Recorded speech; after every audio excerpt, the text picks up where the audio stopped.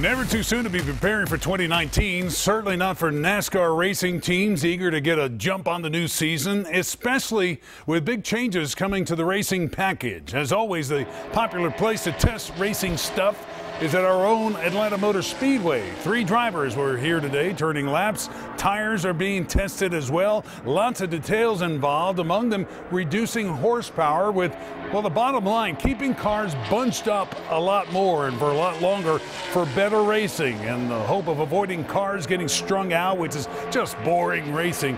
NASCAR has its work cut out for it in building the sport back up. 7-time champion Jimmy Johnson, who will no longer be sponsored by Lowe's next season, remains hopeful NASCAR will get it right.